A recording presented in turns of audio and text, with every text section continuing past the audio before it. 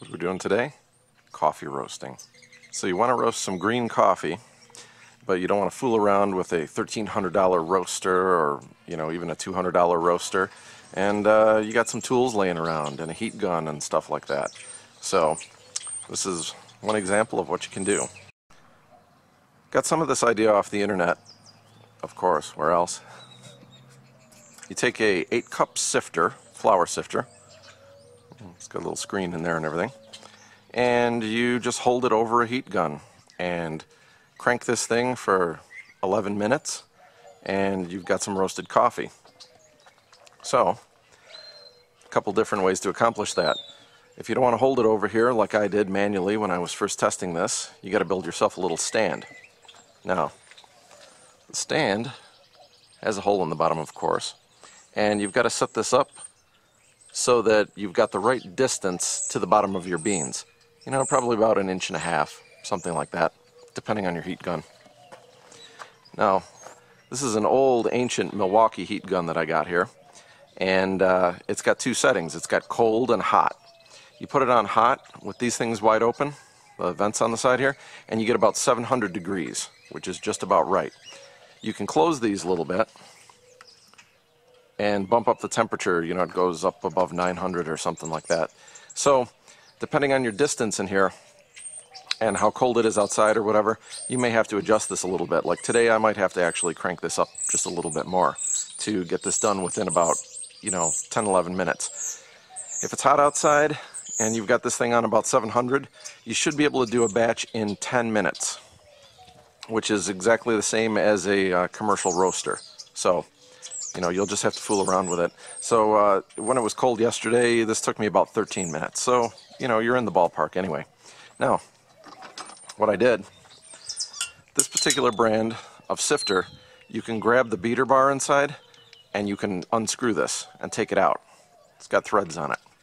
So what I wound up doing was I took a piece of brass rod that I had and put threads on one end to go into the adapter there, and just cut it off nice and straight out here to attach on my right angle cordless drill to power this thing. Now if you have the original bar here, you could put this in a vise and you could bend this straight and then saw it off somewhere with a hacksaw and attach your drill. I mean, you don't have a lot to work with here, so you will have to bend this out. Now I've got my tablet out here with its timer set for 11 minutes on here, and got some beans here. I happen to pick these up from Sweet Maria's. You buy green unroasted beans, they should be about $6 a pound, something like that. If you buy 50 pounds of this stuff, you can get it down to like $4 a pound in a lot of places. So anyway, this is some Ethiopian here that we're going to try out today and see if we can reproduce the results from yesterday. This is some Brazil dry process, and this was done in about 11 minutes. And you can see that looks perfect and it smells delicious. So there you are. And what I'm going to do is, this is a 1-pound bag. I'm going to pour half the bag into here and going to roast that up. You might not have a right angle drill like this. I mean, that's fine. You could use a normal drill mounted on here if you want to build a little stand for the drill, any kind of cordless or whatever. And you use the old hose clamp around the trigger autopilot, as I like to call it. Now, the cool thing is about this right angle Milwaukee is it's got a sloped trigger on it. So even if you loosen this thing all the way and shut the drill off, the band won't fall down the tool, like sometimes, if you had a regular pistol grip style deal. And the other little trick I did, I went to AutoZone here in the US and I picked up some of these. These are made by Kohler, and they're a hose clamp with a removable key that goes on here. Cool thing is, everybody else I see on YouTube and stuff, they're always here with a screwdriver or a little wrench trying to crank this to make this thing operate. Best thing about this little key, just turn it.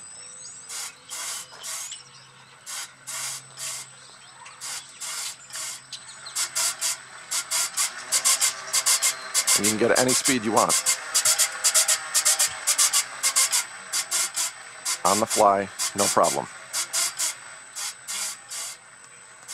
All the way down to off. So this is beautiful here. You get a pack of these. They're 2 3/4 inch size. I think they're like number 36s fit on this drill around the handle of this thing, and they're about $3. So well worth it to have easy control over this. And see, you know, some people might say, well, you know, doing all this is, you know, a whole bunch of overkill or something like that. But, you know, rather than sit here and crank this thing for 11 minutes, I mean, there's all kinds of other stuff you could be doing. You know, you could be like pumping iron. You could be doing 16-ounce curls. Oh, yeah. Oh, man. Better do the other hand. Yeah. All right. Perfect. All right. Let's get roasting. Get your green beans and load them in here.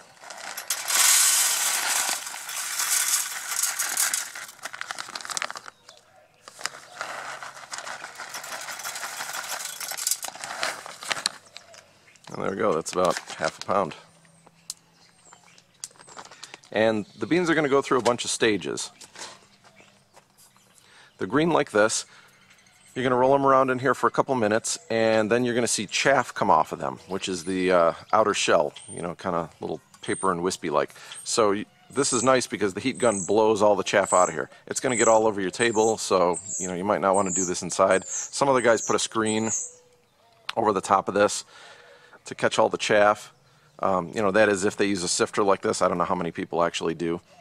This method originally came from guys using a heat gun and a metal dog bowl with a wooden spoon, just stirring them. So this is a lot cooler.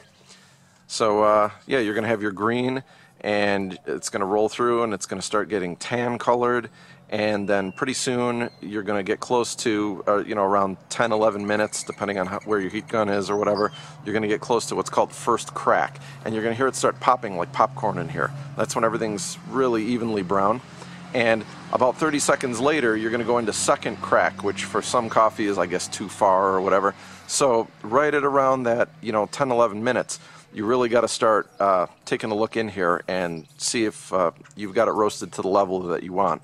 And you want them, you know, nice and evenly dark or whatever, I guess. And, you know, not like burned or anything like that. So that's when you'll wind up stopping. Now, around 10, 11 minutes, you need to immediately cool down the beans. So there's a couple different ways to do that. Some guys will take it out of here and dump it into a bowl, go back and forth between two bowls, you know, to cool these things down. Well, this particular heat gun has a cold setting, so I just flip it on cold and I leave it agitating here. So I put my hand over the top and you can feel the heat come off the beans. You know, the gun will get cold within, you know, 20 seconds or something like that, and all the other heat coming out of here is from the beans. So you can just kind of tell quickly by putting your hand over the top, you know, what kind of temperature you're getting here. So this is the way to do it. So let's fire it up. Hit start on our timer.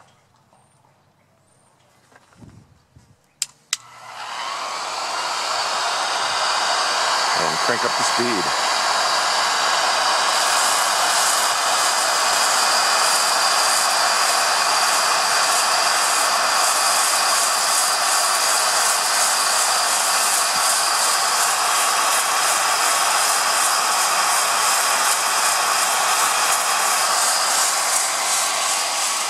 And what this agitation does is it makes sure that, you know, the beans don't sit right over there for any length of time over the end of the outlet of the heat gun, so they don't burn.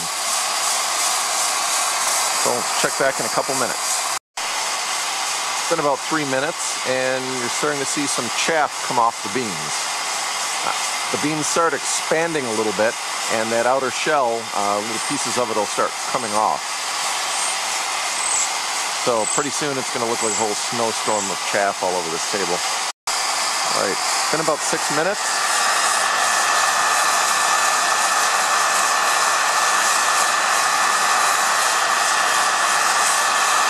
And you notice all the beans are tan now.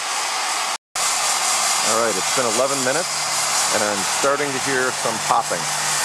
Okay, we're getting lots of chaff here. I just added a minute to the timer.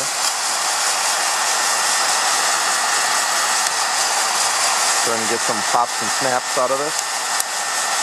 Maybe you can hear those. Okay, it's been 13 minutes, and now we got a lot of popping going on. We're very close to being done.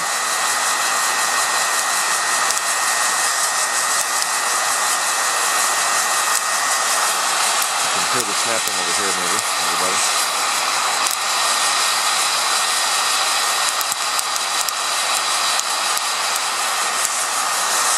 So it'll vary a little bit depending on your setup, of course.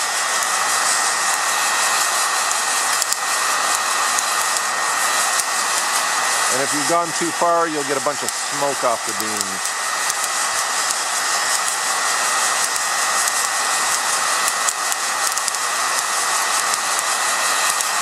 There we go, getting a little tiny bit of smoke and hearing a lot of crackling.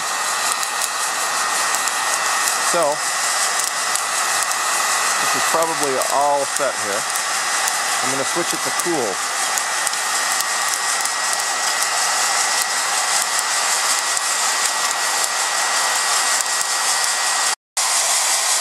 Once you switch it to cool, the beans will still keep crackling a little bit. They're still going to cook because they're still pretty hot. So I like to set this to a stopwatch and start this running just to tell me how long it takes to cool down. It takes about roughly 4 minutes to get dead cold, I think. You can tell by putting your hand over the top. You'll feel tons of heat pouring off the beans for a little while. Okay, 6 minutes later, and they're done. This thing is dead cold.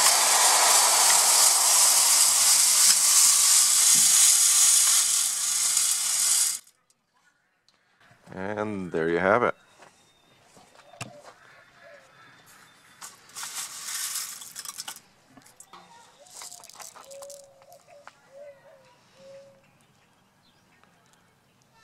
And those are great looking. So there's all different roast levels, and all these coffee snobs will you know, tell you like what type of roast this is. You know, there's like city, full city, and whatever. And this just looks good. They look nice and brown without being destroyed and scorched and stuff like that. If they turn black, oily, and charcoaly, well then, you know, you've gone way too far. So what you're looking at is, if it's nice and warm outside, like, you know, 80 degrees summertime, and you're doing this, I mean, you'll be done in 15 minutes total with this thing. A little cooler outside, like it's 60 degrees today out here. I mean, it could take up to 20 minutes to do this, because you've got to get that heat up there in the first place, and then the cooling down will be a little quicker. So, you know, that's not so bad. And what you do is, once you're done roasting, you take these, put them in a glass jar or any kind of container. Don't put a lid on them for 24 hours. It lets all the CO2 come off the beans, and you know, they let out gases and stuff like that. And then after you're, you know, anywhere 12 to 24 hours, something like that, put them in a sealed jar, sealed glass jar, plastic, whatever you want to do, and you know, or a foil bag or something like that, and that will keep them fresh. Supposedly everybody says, you know, you can keep the green beans like 6 months, and these are good for like 6 days after you roast them. They're at their peak. So all the bagged coffee that you get in supermarkets and stuff like that is just really nasty. It's been sitting around for months, and it's probably just no good. I guess they turn rancid after a while or something like that, you know, like any other type of bean or nut or something like that. So, you know, if you do it this way, you know, it takes you 15 minutes, and you're all set, and you're ready to enjoy some good coffee after a day. And plus, it's a lot cheaper, $6 a pound or less in bulk. I mean, come on.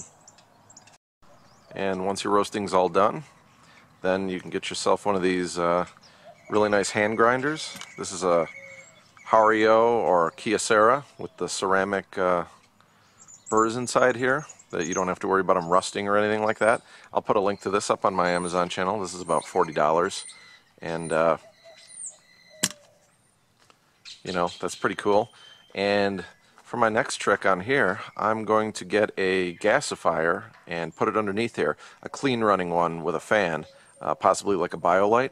And I'm going to do this like totally off-grid style, so you don't need the big 14 amp power sucking thing here. But you know, that's going to come a little bit later. And you want a gasifier that burns very clean, so you don't have the tars coming out of the wood onto your beans, you know, giving them some weird off flavors or something like that. So anyway, I hope this has been informative, and there you go, another way to roast coffee with Milwaukee. If you want to pick up one of these, go to my website, link down below, and I'll have an Amazon link there for you for this particular model if you want to get it, because I know it works good. You can unscrew the arm out of it, all that kind of stuff. And I'll put some other links to some useful items too. The right angle drill, if you want it, I'll put that up there too. So anyway, enjoy.